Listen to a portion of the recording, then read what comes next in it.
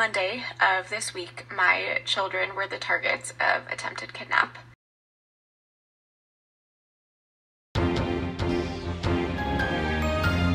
Momfluencer Katie Soren faces 6 months in jail after going viral with fake tale of Latin couple trying to snatch her kids. Welcome to the Dum Dum News Channel. I'm your host, Dum Dum. First, I want to give a special thanks to all the fans that have been supportive and leaving the comments and asking me to revert back to my original voice. If you're new to the channel, please consider liking, sharing, subscribing, and leaving comments below. That way the channel will grow. As you know, this channel is dedicated to giving you another point of view for all the stories that's different from mass media and big tech. I always put links to the sources in the description. The article further says, Katie Soren now faces 2 misdemeanor counts after she claimed that Eduardo and Celia Martinez had tried to kidnap her 2 children. She faces 1 count of giving false information to a police officer and another for giving false information to a police dispatcher. Each charge carries a maximum penalty of 6 months in jail. Latino couple Sadie and Eddie Martinez were cleared by police. Okay, let's watch the video of this woman telling her fake story. Monday of this week, my children were the targets of attempted kidnap, which is such a weird thing to even vocalize, but it happened, and I want to share that story with you in an effort to raise awareness as to what signs to look for, and to just encourage parents to be more aware of their surroundings and what is going on around them. I think right now we are so distracted by everything that's going on in the world that we are kind of have our guards up so much about masks and wanting to keep our children safe that way that we're forgetting the most important way to keep them safe, and that is with us, and to not have them taken. So I'm going to share a story in an effort to raise that awareness, but I'm not ready. This is hard for me. I'm not ready to share this story, but I know it's important, and I would rather be uncomfortable and awkward and get the message out sooner than wait until I feel composed, because I don't know if I'll ever be composed talking about this.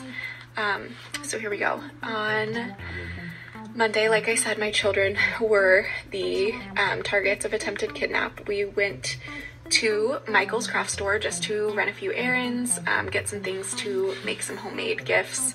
Very quick trip. I have not taken my children out a lot as of late, but this was just a situation where we just needed to run this errand, and I thought I came prepared. I brought the double stroller, thinking I'd just throw them in, cover them up, put the cover on top, and just walk through the store quickly, grab our stuff, and go. I only had 2 items I needed to grab, and then I did a Target pickup, so that was the only time we were getting out of the car.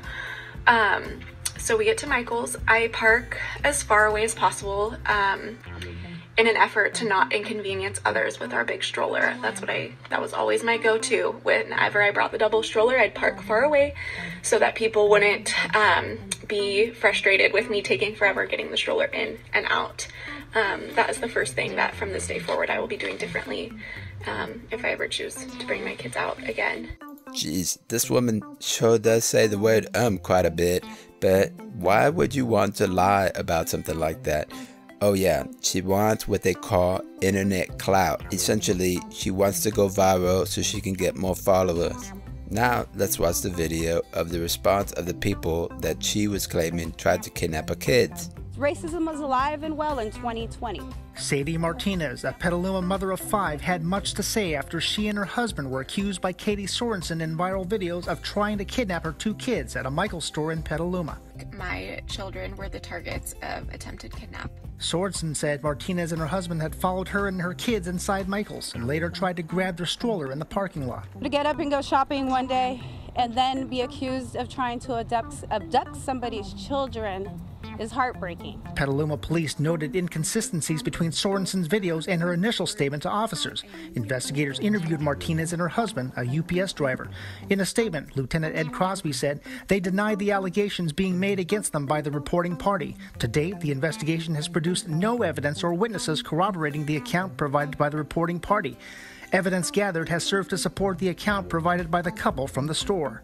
Because do you really think it's okay to go online and be racist and make stories about a family? It's hard enough to be a Latin family in a white community. Martinez says she understands why police put out this surveillance image of her and her husband, but doesn't like it. Unfortunately, we have targets on our back because we were labeled this, regardless of what's true or not. Martinez says she wants Sorensen prosecuted for filing a false police report. The Katies of the world, it stops here. I'm sorry. It's not going on anymore. I don't blame them for being pissed off about this. I would be super angry. It could put you in a lot of problems, legal problems, if something like that would happen to you, and then you got to get your name cleared from this. It could essentially devastate your entire life, because sometimes the cancel culture doesn't care if the story was false or not. Well, I hope that justice is served and she gets what she deserves for doing this. And what about you? What do you think? Leave your comments below. I really want to know what you think should happen in this case. For the Dum Dum News Channel, I'm Dum Dum.